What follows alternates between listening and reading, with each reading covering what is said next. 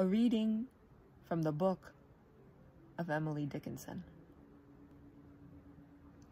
Banish air from air, divide light if you dare. They'll meet while cubes in a drop or pellets of shape fit. Films cannot annul, odors return whole. Force flame, and with a blonde push over your impotence, flits steam. Hope is the thing with feathers that perches in the soul and sings the tune without the words and never stops at all. And sweetest in the gale is heard, and sore must be the storm that could abash the little bird that kept so many warm.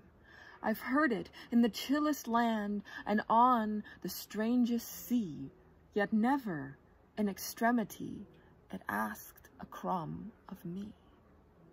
Faith is a fine invention for gentlemen who see, but microscopes are prudent in an emergency.